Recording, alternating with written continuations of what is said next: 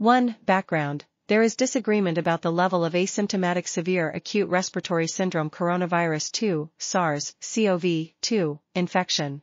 To address this, a living systematic review and meta-analysis was conducted to answer 3 questions. 1. What proportion of people who become infected with SARS-CoV-2 does not experience symptoms at all during their infection? 2. What proportion of people with SARS-CoV-2 infection who are asymptomatic when diagnosed will develop symptoms later?